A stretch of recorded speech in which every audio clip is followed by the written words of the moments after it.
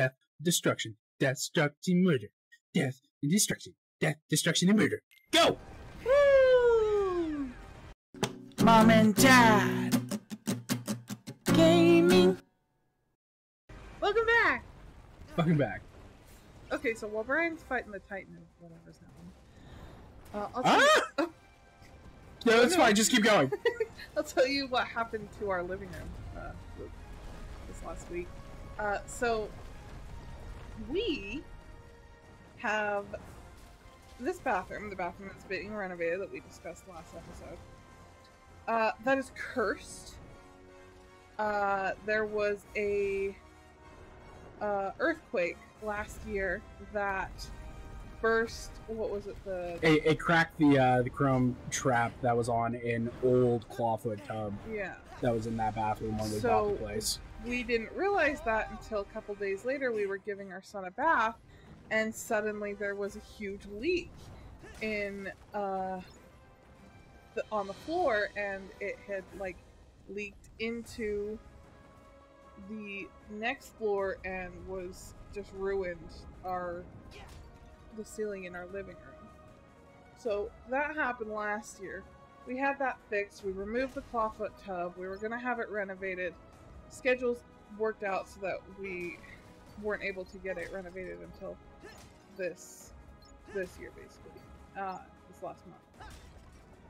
So our house is also over 100 years old, and so it has original like metal radiators, and while they're nice for most of the rooms, it's not really needed in that teeny tiny bathroom. It's taking up more space than it needs to, and might as well just remove it. So we were having the renovators remove the metal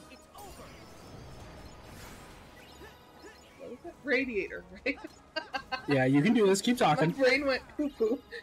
We were having them remove the radiator, but I guess they just didn't really know like how radiators work, because they didn't realize there was probably still going to be water in there, and they just took it out and didn't worry about any leakage. And so my son and I are sitting on our little circle chair below the spot, and oh my god, it's the... You're a shooter. It's a shooting game.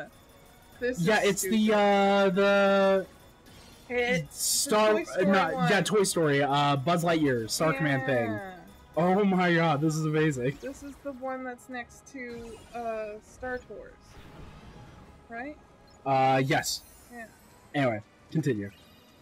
Anyway, so my son and I are reading a book on the rotating chair. Oh my god, there's a cat here. Good boy. Sit down. When suddenly, it starts to drizzle from the ceiling. Yeah. I feel water hit me. I'm like, and I hear like the sound of water sprinkling. I'm like, what is going on? So we have the workers come in and we're like, hey, I don't know what's going on, but you should go check that out. And they go upstairs and they discover that where they took the radiator out, it is all kinds of leaked. And so they quickly turn off the water and everything, and they're like, hey, it'll probably be like 20 minutes. We have the parts, we can fix this right away, don't worry. Anyway, lo and behold, they thought they had the parts, they did not. So it ended up taking longer. They didn't communicate that with us. So it's like an hour and a half later, and Brian's like, well, I need to use the restroom, and no one's around, so I'm assuming I can turn the water back on. Does so. I am in my office, which is right next to this bathroom, working on edits with my headphones on, and I just hear whoosh! And water spraying from where the sink used to be against the door on the other side. And I'm just standing there in my doorway of my office like, what do I do? What do I do? And he's in the basement like, oh god, I gotta turn it off. And he runs back down to the basement.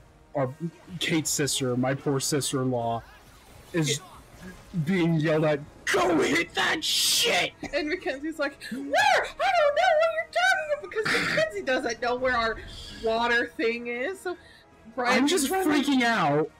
Brian runs and he turns off the water, and I'm upstairs just screaming.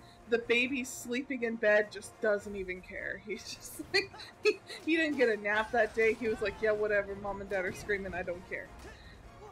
It was a nightmare. So they came back, we dried everything. Oh, you're a roller coaster! You are the train roller coaster! Oh, that's really funny. Oh, I love it. I love this. This is cool. Wait, don't. I'm on board again. Once more on board with the ride shtick. Gilbert.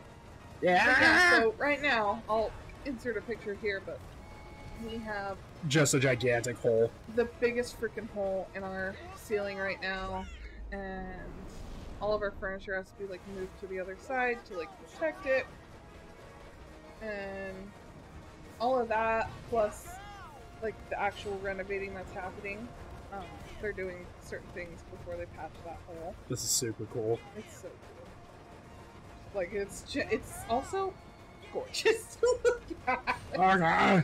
And you shooting out fireworks. It's beautiful.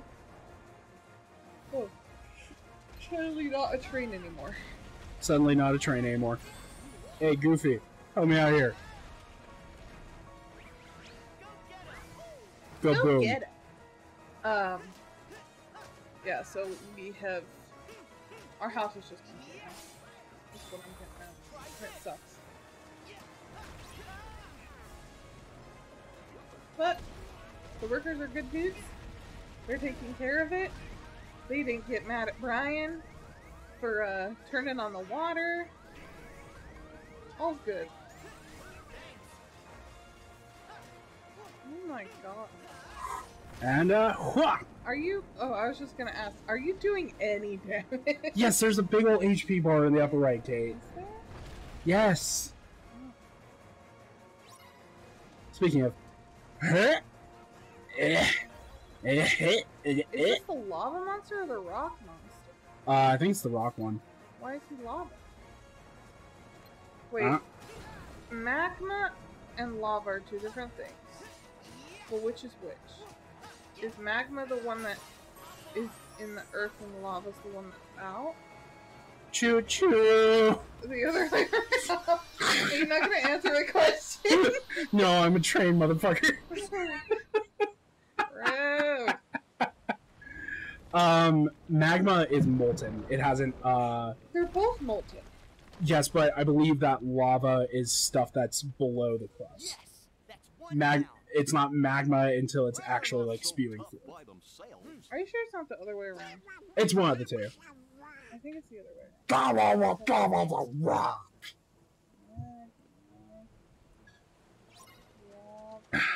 Okay, now that Kate has shared our personal woes, Wait. Scientists use the term magma for molten rock that is underground, and lava for molten rock that breaks through the Earth's surface. You were wrong. I was right. Yeah. Congratulations. Now that Kate has shared our personal woes, I want to talk about the story that I was talking about last episode. That was Brian sent me a picture that I'm not allowed to look at until he tells me the story. That I wanted to talk about because I read about it literally like last night, and it blew my mind. So there's a pretty like common picture that you see shared around hyper conservative spaces. Kate, you can go ahead and look at said picture now. And Kate will probably put it up here on the screen for you guys to look at, so you can follow along with what I'm talking about here. And it's usually shared when people are talking about, like, this is real bravery, not men wearing a dress. Okay. And it's usually got, like, some, like, super... Hold on.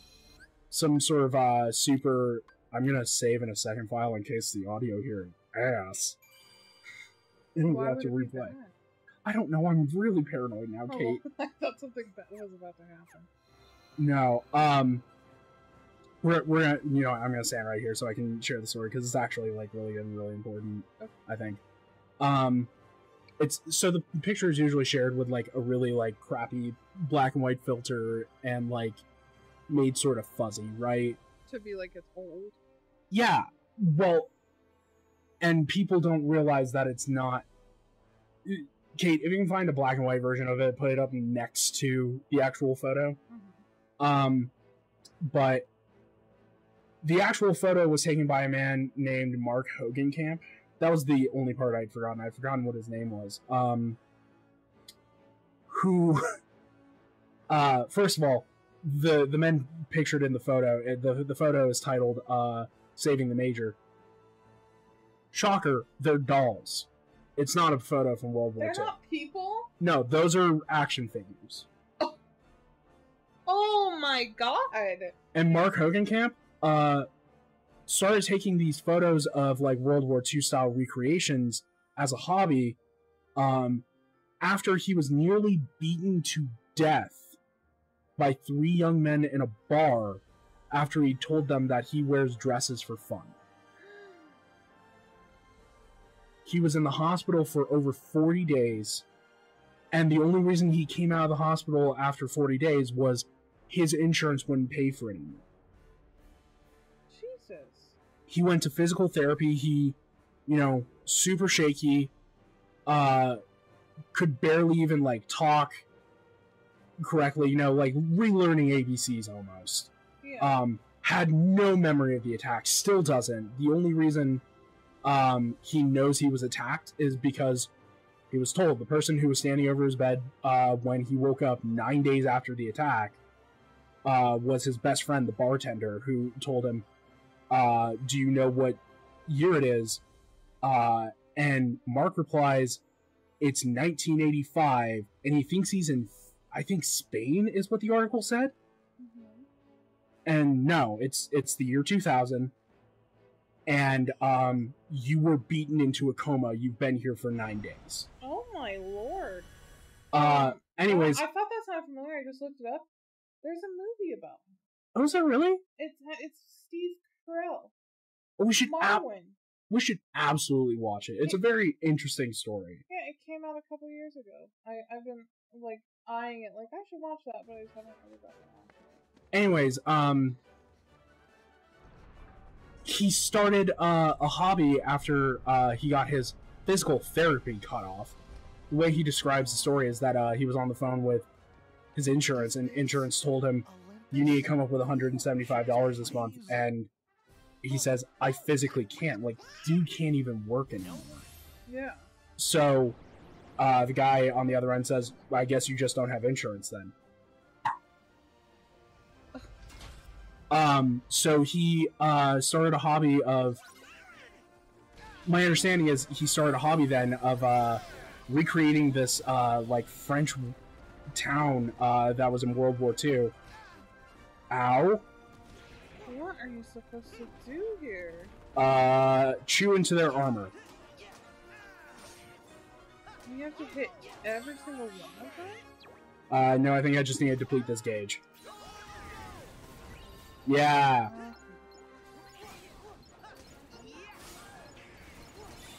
Sig Vorp! Why?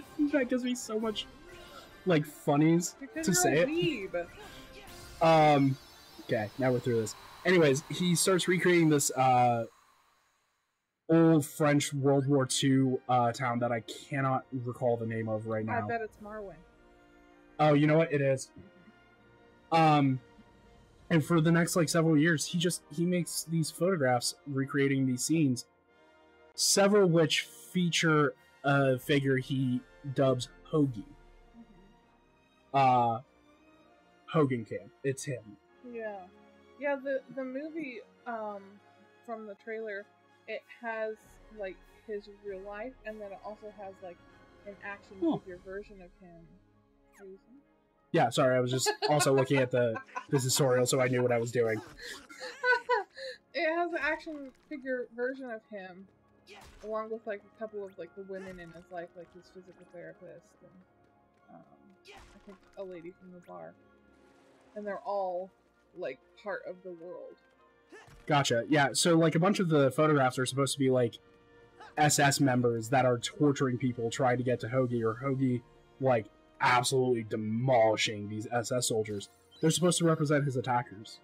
Oh my God, It was what a how- beautiful form of therapy. Yeah, and like the craziest bit is like he just did this in his like trailer backyard for several years. Nobody really knew. And now there's a freaking movie starring The Office. Well, yeah, I can't remember the name of the photographer. I'll find it for you to put up here. But somebody was coming through for like a project and saw him taking a photo of like a tiny little Jeep and joked like, "How many miles to the gallon does that thing get?" Like 56. Oh. And it looked like an artsy project. So the photographer who was in town for a project asked him like, "Do you have any photos I can look at?" So he breaks up just this huge collection of these World War II recreation photos.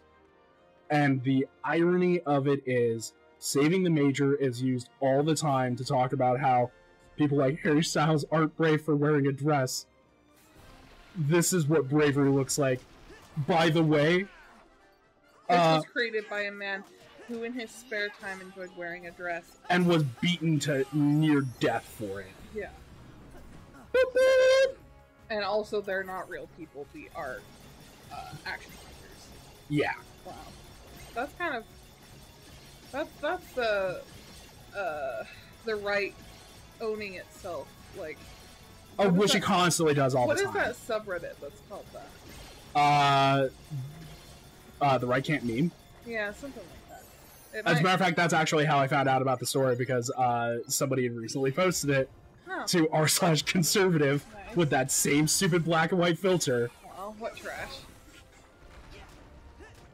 Well, I also kind of relate to that because, like, so I, not to get too personal, and we only have a couple minutes left, but I think we're actually over time, but let's just keep going. We're having a good time. Yeah, and you stop playing for a second, so I figured we can go over a little bit, but Yeah. I have a therapist. Obviously, I talk to him once a week, and we recently had a breakthrough where I discovered that like my safe space and like the way I feel in control when I have anxiety attacks and whatnot is with dolls, because that was how, when I played with dolls when I was a little girl, that was when I felt safest and most in control of my chaotic life. And so the fact that he also found that... Oh my lord, you're gonna die. Yeah, I think that's... What? What? I think I just broke into Hephaestus' forge by mistake.